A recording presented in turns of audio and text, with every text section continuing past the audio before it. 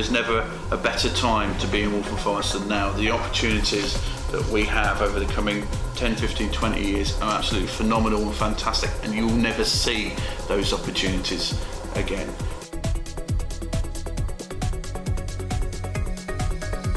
I don't just want to talk to old people in a residence panel, I want to talk to young people, I want to know what they're thinking about the shape and future of this borough.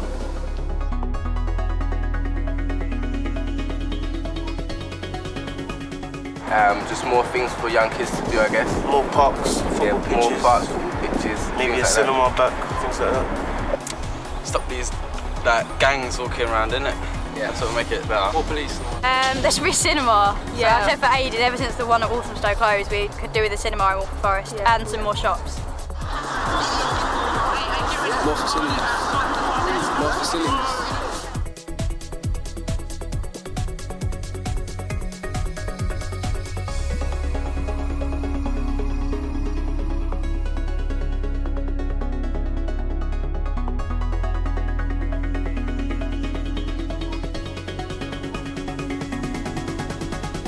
No, not at all. Yeah, I like how close we are to London, as well as sort of having like green around us as well. And transport systems are really close. Yeah, it's a nice area to live in.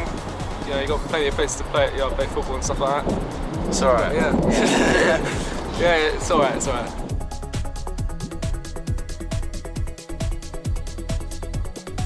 I think it's a mixed community. I mean, there's people from all different races, cultures, and everyone gets along. Well, the majority get along.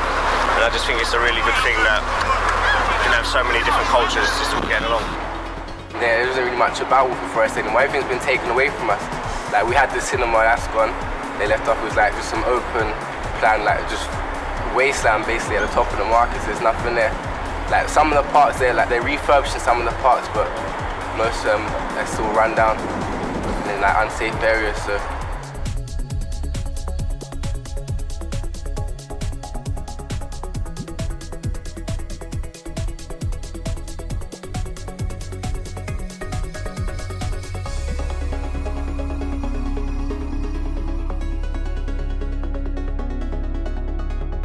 Yeah, it's a good thing. It's going to bring a lot of attraction to London, so yes.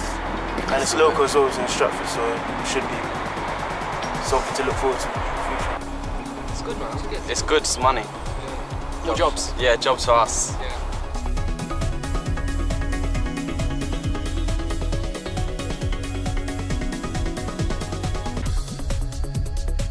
Nah.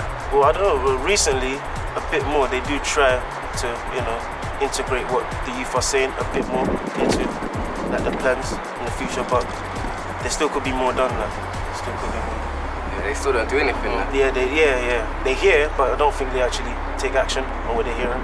So, yeah. I think we are, but we kind of get stereotyped and chucked in as kind of being menaces, so just get ignored as if we're like don't want to do any good. I'd say no, probably. Not enough is done for what the youth want. More the youth are told what they want. So we need to be asking them sort of questions. What do the youth actually want?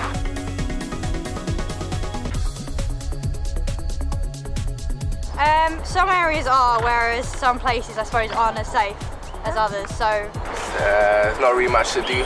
There's a lot of just things going on that you try not to get involved with and stuff. Like a lot of distractions. Things like that. So at the moment it's not that fun. Especially when you're restricted to where you can go as well, without all these different areas and whatever.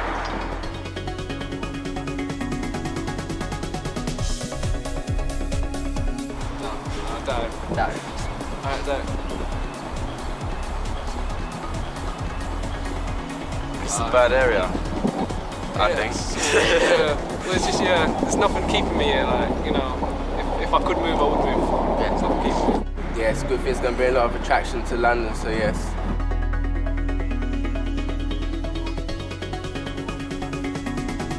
Take this borough, put it on the global map, and certainly put it in as a leader in London. It's a place to be and a place that good things happen.